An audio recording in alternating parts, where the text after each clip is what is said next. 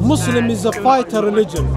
A fighter religion? Fighter religion, yes. It's a religion of jihad and fighting. I agree that that is Islam, yeah. You just said that Islam is a fighter religion, yes, that has jihad and a cause for fighting, and then in the next sentence said to bring about peace. Or an order in the world. After you have accepted Christ, every day we bring ourselves closer to be Christ-like. Jesus, he doesn't want time wasters. Then don't waste your time. Do you know what the definition of insanity is? Insanity. The definition of insanity is doing the same thing again and again and again and expecting different results. Look, maybe you have a problem with the name, huh? I have a problem with extortion tax.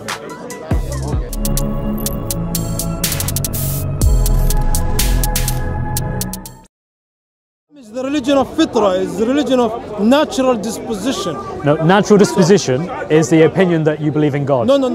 Look, if you put a child somewhere in an island and he doesn't see any human being, he grow up, he will grow up a Muslim. Okay, so he would have said the Shahada. He will be closer to Islam. No. He will be closer to Islam than any other religion. No, he won't be. No, he would. How can he affirm the... Wait, what is the Shahada? Because he would know his creator. What is the Shahada? Tell me the Shahada. The Shahada is to seek. Can you just say it to me? It's a very, you're not going to understand it. It's very complicated. The Shahada is complicated. No, you're not going to understand it. It's very complicated. If I start now... Can you say it in Arabic? Look, my friend, Muslim, a little child on an island, he would be connected spiritually with his creator. Okay. He would know God. I agree with you. Maybe he will not know Muhammad. He won't know Muhammad. Necessarily. And he won't know Jesus, will he? He won't know Jesus. Not the person of Jesus in Jerusalem. He would know God. Alright, take care, man. All the best. But this is my point. He would know God. Yes, I agree. But that God... You teach him about Jesus, so you... And you have to teach him about Muhammad.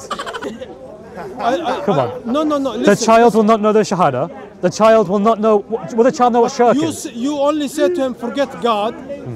No, we don't say that. You're not good enough to be with God. Be with Jesus. Do you think you're good enough to be with God? Yes, I am. You think you're good enough? Yes. The Sayyid today thinks he is good enough to be equated with God. Yes. Wow. No, my friend. So are you. It's not for Allah. So are you, so is everybody. Everybody? Yes. So you think people here who blaspheme against Muhammad are just as worthy, I say blaspheme against Muhammad, blaspheme against Allah, by insulting his prophet, Muhammad, are just as worthy as you? Chris, look. Saeed, I think you're very confused. And you see, the thing is that I don't think you fully know how to articulate and defend your faith. I think that's partly because your faith isn't true. The problem is I don't know English very well, Partly, but... I can't express what I think, or what I believe. Do you know what the definition of insanity is? Insanity? The definition of insanity is doing the same thing again and again and again and expecting different results. Look, all I'm saying to you is I know God. Okay, if you know God. I have a direct relationship with Him. Okay, good. And you pray to God, yes? Yes, I pray. You pray to God. Good. And God loves you, yes? Of course. And He loves you despite of your sin, yes? I think so, yeah. Okay, and God will be willing to do everything He can to bring you to Him. And I also have to do everything I can. Yeah. So God offers you. So God offers you salvation, and then you have to accept. I have to make some effort. Yeah, and when you accept, you then have to live according to God's will. Yes. No problem with that. Right. Yeah, I agree with that. No problem. See, my friend, I think you are very close. I think doctrinally, in terms of your understanding, to being a Christian. Look. You've just got these bad ideas about Muhammad. Religion is like normal life. When you are born, you cannot live and exist without your parents. Your mother look after you, feed you, and your father protect you and provide for you. If they leave you somewhere, you die. Okay. But then you become an adult. Now you could look after yourself. You don't need anybody, do you? Okay. You could look after yourself. You feed yourself. You do everything for yourself. Okay. Religion is like that. Maybe in the beginning you need Jesus, but then you become an adult and you look after yourself. Why do you think I need Jesus? Because He's your teacher. I need Jesus. Listen, let me explain it. I mean, in principle, Okay. Jesus is not here. So you need. Yes, I am you a need someone disciple of better than Christ, you. and Christ is my teacher, yes. But Christ is also my atonement. Do you understand this? No. That's doesn't. Because let me explain I it. don't know why you say that. It's, Because there is no way I am worthy of a holy, living God. There is no way. Do you understand? okay, you're not worthy now, but you could be worthy in the future. What do I need to do? What do I need to do? Better and better. Better. Every day. Do I need to become a monk? Do I need to go and That's a way. That's a way. even if I was a monk, I would still sin. The thing is, you want to continue in your sin, and your No, I sin don't. being paid for by Jesus. I want to live as Christ-like as I can, Okay. because He is the loving example for me and all of humanity. In this park, Yeah. there is Christians who show hate to other people and still think Jesus died for them. Well, that's not good then. But I want to follow the example of Christ, and Christ told me to love all. So they're going about it the wrong way. If they go the right way, one day they will lose their hatred. Listen. Human beings are not infallible. They are fallible. They can make mistakes. There are many people who've made mistakes in this park. Do you understand? Yes. Right. But God wants you to do your best every Yes, He day. does. He does. He does. So you don't need someone. I don't As need long as I you don't do need. your I don't best. need some Christian man here. No, I need Jesus Christ. you That is don't it. need- That is it. I need the living God, Jesus Christ. That is all I need. And through Him, I am atoned. Even if I talk to you about your Jesus, is that- And your okay, Jesus. Jesus is for all. Okay, you say Jesus. He didn't die for the Christians. He died for humanity, so that you may one day accept Him and accept that eternal promise So of he life. made the ultimate sacrifice for He did. you. Yes. But Well, and you. okay, don't you think that you should be qualified to receive that gift? I'm not qualified, and I never will be. So he will not give. You have to. I am no, not- No, listen. You have to be good enough to get No, it. no. Jesus is not going to give it to every No, Tom, Dick, and Harry. he did give it to every Tom, Dick, and Harry. No. Yes, he did. Every. You listen, should respect the gift of God.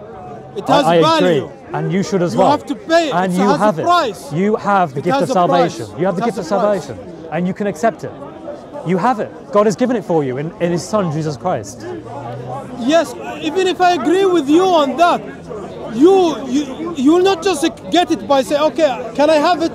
You already No. have it. You just need to No, accept it. You have to be the perfect human being. You have to. There is none perfect. Version of Only yourself. Christ was perfect. Yeah, Do you understand that? He was the good shepherd in You have John to chapter be the 10. perfect version of yourself.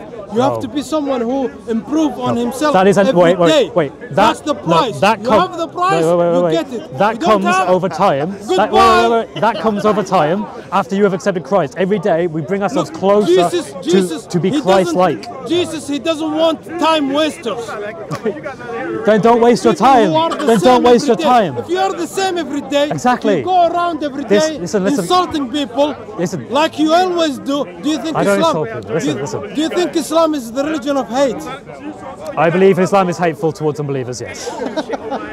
But I think even you should believe that. Should acknowledge that. Do you know Prophet Muhammad? Yeah. He allowed Christians to pray in his mosque.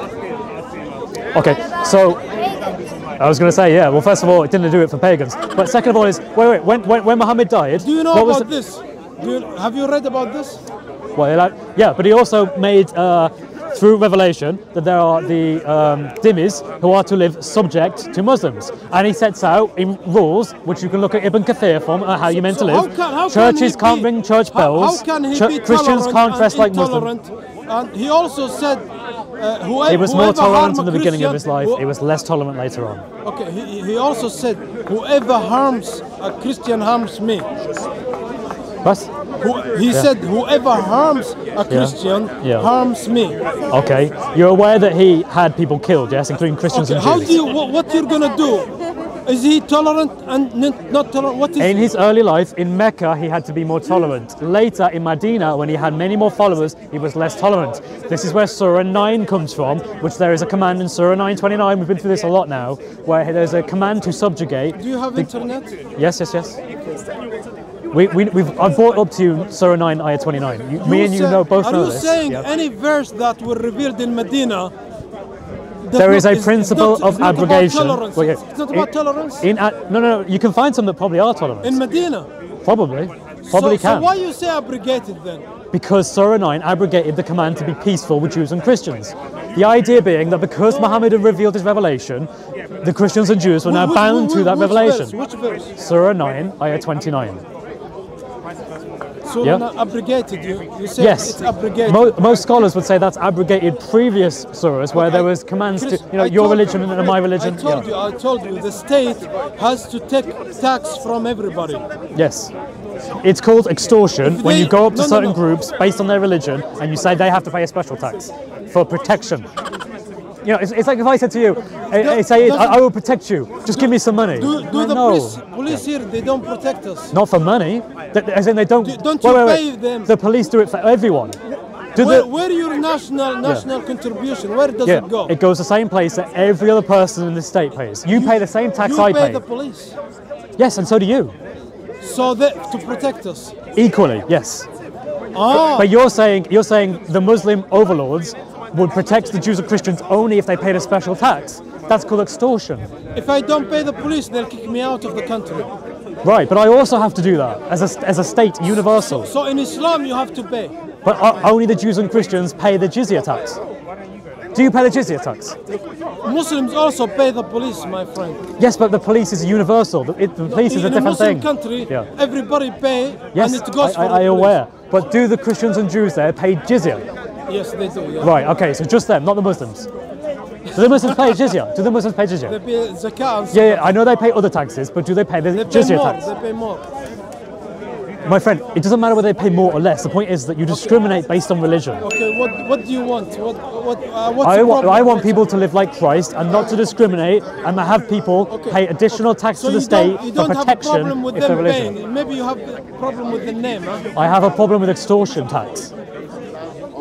So what's your solution? Don't pay extortion tax. Okay, so Christians don't need to Christians don't say to Muslims, right now in the modern world, that Muslims need to pay specific extra taxes for protection, otherwise they'll kill them. But do you know, Chris, the problem is Christians and Jews in that time, I don't know now, in that time, they don't want to join the army and the police. Okay. They don't want to make peace, because peace has to be maintained.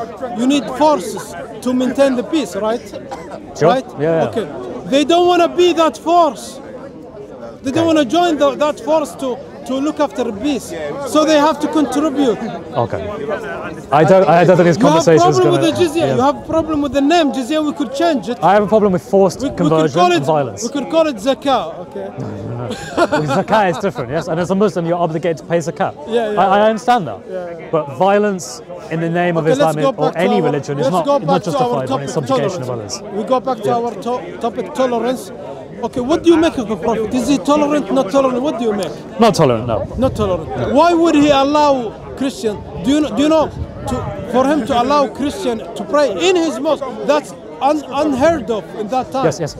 What I'm saying though is that in early parts of his life he did one thing, in other parts he did another thing. But this is Medina, my friend. This is Medina. Okay. But when he died, the last orders that the early caliphate took and they went with were not be nice to Christians, let them pray in your mosque. No.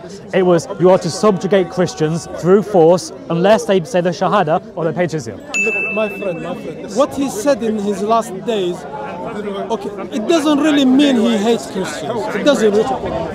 It's about something else. He said, remove the Jews and the Christians out of Arabia. Do you know why? Because he didn't like Jews or Christians. No. Why? Why? Because Muslim is a fighter religion. A fighter religion? Fighter religion, yes. It's a religion of jihad and fighting. I agree that is Islam, yeah. So, Allah subhanahu wa ta'ala, He put on them the responsibility of world peace, to bring peace to the world. I'm sorry, man. The world had no peace in that time, right? Yeah, you agree? You've just said... Somebody has to bring peace, my friend. I know, but listen. You just or said, me or anybody, somebody Muslims volunteered. You just said that Islam is a fighter religion that has jihad and a cause for fighting, and then in the next sentence said to bring about peace. Or an order in the world, because there was no peace and order in the world. Somebody has to bring it. Everybody was fighting everybody, inside Arabia and outside. So somebody has to tell people, everybody, peace now, everybody, somebody has to do it. You don't want to do it, I'll do it. I think we're talking about many things that we've talked about before. and I think we're just disagreeing. So I'd like to end the conversation there, if that's okay. No problem. Are you alright with that, Saeed? We'll talk about something next time. No problem. Okay. Thank you very much. Okay. Leave Islam. Do you want to do a wrap up, Saeed? Yes, some wrap up words. Okay. Be nice. Islam is the religion of peace. It's the religion tell of peace and order. Alright. It's the religion of love. The first generation of Muslims, they volunteered to bring peace to the world. That time, there was no peace in the world. So somebody has to bring peace, somebody has to volunteer. Me, you Christian, you don't want to volunteer for world peace. So Muslims will volunteer to bring peace. Okay, I'll give you an example. Alright. I'll give you an example. When Muslims came to Palestine, and took Palestine from the Christians, they saw that the Christians, they turned the Jewish shrine into a rubbish dump.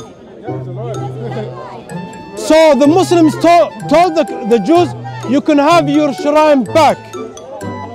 Okay? So that peace, that justice, that's freedom of religion. Okay. When Muslims came to Egypt, the Christian Egyptians, they were happy that Muslims came and got rid of them of their Catholic rulers who oppressed them. Okay. I'll finish with this. Prophet Muhammad, he allowed Christians to pray in his mosque. In his mosque. The Muslims said to the Prophet, why you allow somebody other than Allah to be invoked in your mosque? He said, no problem, let them do their prayer. We accept our religion, let them pray to their God. Prophet Muhammad also said, whoever harms a Christian harms me. Is that true? Whoever harms a Christian, he harms me. He didn't say whoever harms Muslims harms me. Where do you find that reference? In the hadith? Yes, in hadith, yeah. You can find it. Sahih or Da'if? Sahih, very easy to find. The Prophet Muhammad, he had Jewish wives. He loved Jews and Christians. Okay? That's all I have to say. Sahih, come to Christ, Sahih. Okay. In Islam. Thank you very much. Thank you, bro. Thank you. All right, pass the mic. All right, Chris, wrap up. Hurry up, Butch. All right, so I don't quite know exactly where to start about that. So there was a lot of what he said that isn't quite right. Okay. I think he summarized it very well when he said that Islam is a fighter religion. It's a religion of jihad. And you've got to go in and you have to conquer and you have to fight. And then in the next sentence, and he said, to bring about world peace. So I find that difficult to sort of reconcile those two things. Now, one thing I just want to end with this, and I think this is a good way of looking at it. You look at Surah 9, Ayah 29, where there's a command to subjugate the Jews and the Christians until they either say their Shahada or they pay the jizya tax. You look at Ibn Kathir's tafsir of it, and he actually details what a dhimmi is and what a dhimmi can and cannot do. And he goes into great detail. He talks about how the Christians can't ring their church bells, how the Christians cannot dress to look like Muslims, how Christians have to be made humble and be made to feel humiliated as a people in relation to Muslims. And I think that sums it up. I think that's a clear understanding. Surah 98 too. No, Yeah. 96. It says Jesus was Oh, yeah. Not that. Human when died, change to dust. Right, Jesus is Auntie. alive. Jesus is alive. Finish. He is alive, Auntie. Correct, He is Mundo. alive, God bless. Go on, Chris. And I think that sums it up. I don't really think I need to say more than that. I think, Sincere Muslims watching the video? yeah. He talked about how Muslims went into, was it Egypt or wherever it was, and the Christians, Palestine, okay, and they were really happy about that.